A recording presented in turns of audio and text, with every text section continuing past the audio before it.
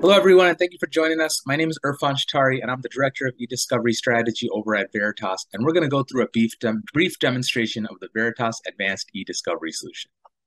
Now, the Veritas Advanced eDiscovery solution is a SaaS-based eDiscovery solution that goes from end to end across the EDRM. In addition, we have two different streams of workflow of data that come into our discovery solution. One form of data is going to be through our archiving data inside of Enterprise Vault.cloud. And so any data that's been journaled in or archived in will be able to be discovered against the Veritas Advanced eDiscovery solution. But in addition, we provide the additional functionality of looking at non-archived data, targeting a collection, a reactive collection, to be able to be done against different content sources at the time of eDiscovery. And so we have these two different content streams that are all coming into this complete eDiscovery solution that goes from end to end. Now let's get into the demonstration. So we'll begin at the login screen for our demonstration. We'll go ahead and sign into our tool. And when we sign in, you'll see here on the left that we have two panes, our investigations pane and our eDiscovery pane. Now I'll go over our eDiscovery pane first. This is the more traditional eDiscovery view where we have reviewers, as you see here now. We have different tagging mechanisms inside of review status, and then we have the different cases that are available to us.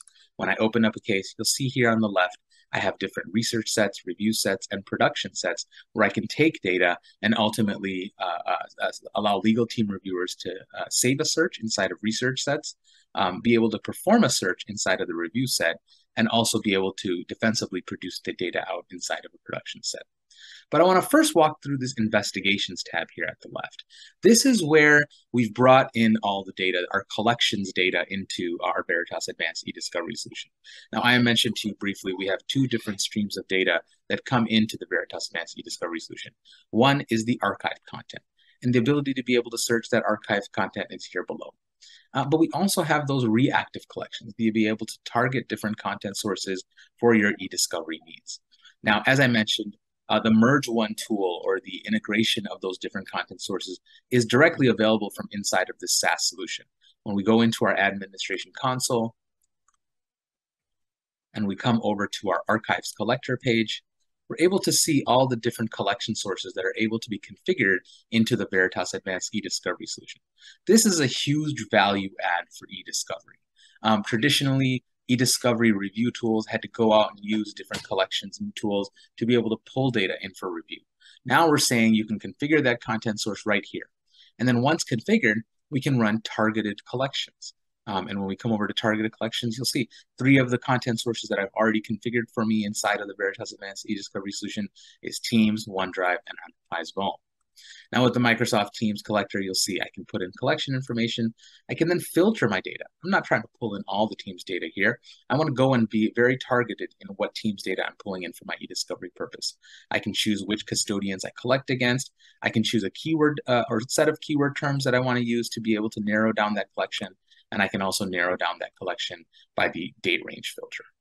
I then have the option to sending into that eDiscovery space into one of the existing cases that are available for us now. And then I'll have the ability to be able to review what that collection is going to look like. Now, once that data is captured in for collection, it'll go into my eDiscovery case. But another way that I can compile data to put into my eDiscovery case is through my archive. So let's go ahead and run a search against our archive.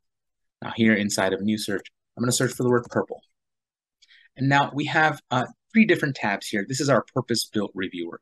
We've built review tools specific for the content type that's being captured. So if you're capturing emails, we'll display it to you in the email view. If you're capturing Teams data, we're going to display it for you inside of our collaboration view. And if you're capturing OneDrive data, we're capturing it inside the files view. So let's minimize the screen here, and let's first take a look at emails. You can see here we have our list of emails here, the ability to be able to move across these 3,000 documents here on the bottom. And if I open up one of my emails, it pops up for me here on the right and gives me a view of that particular email. I can move along from these arrow keys, or I can simply select from the document list view here. Now let's look at collaboration view. Veritas Advanced eDiscovery has a very unique way of displaying Teams data for you.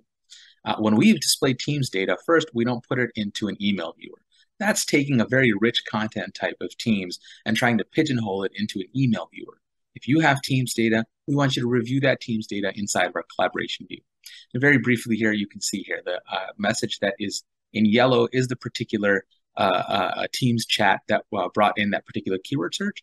But in addition, Teams, we need a bit of context around the particular Teams chat message. And what we do is we keep those Teams chat messages into one string.